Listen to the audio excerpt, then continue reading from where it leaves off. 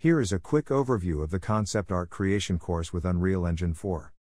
You don't need to know how to draw, model or even know Unreal Engine 4, I'll teach you everything quickly and easily. Why should you use Unreal Engine 4 to do concept art? Because you can set up everything in real time, and particularly because, once you have your scene done, you can take screenshots of several different views, thus saving time. Therefore, you have access to these three types of rendering, but you can mix the effects to create your own. The first time you open the project, you come across this map. This is the tank I modeled with two simple shapes. Here they are. The first is a cube and the second is a cylinder. I will show you in a moment how to model this type of element.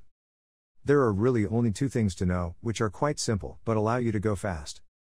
This type of modeling with basic shapes works very well with weapons like assault guns and is also great for tanks or spaceships of all kinds. This is the tank I used on the renderings that we'll see later. Now I'll show you the first rendering, the sketch style.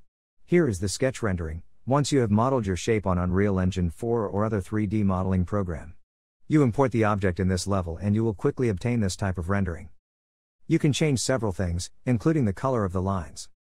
Currently there are one black line and one gray line, and you can display only one of the two. Look. I'll only display the gray one, and here I'll display the black one only.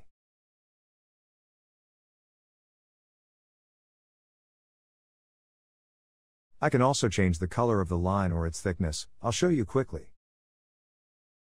There, I changed the thickness of the line. And I'll also change the color of the black line.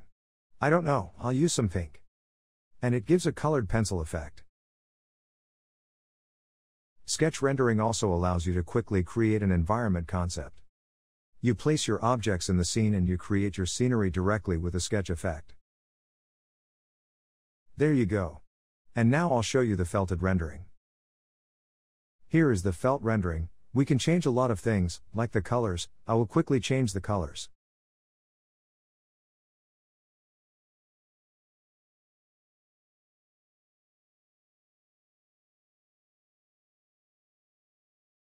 Depending on the active camera, I will show more or less of the effects.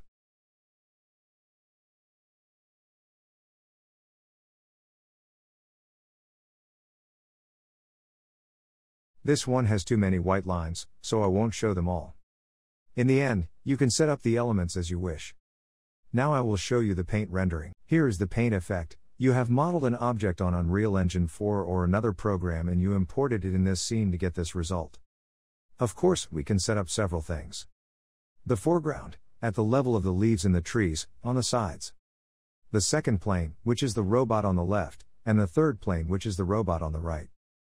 So we can set the painting effects. We are going to set the foreground effect where there is a nice oil effect. I'll reduce it to 0 at once.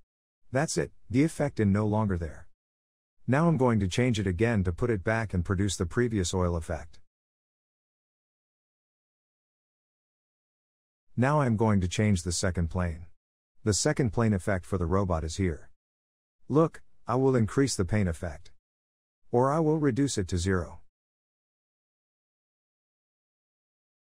Now there are almost no more paint effects. And of course, I can change the paint effect in the third plane, to make it sharper or stronger.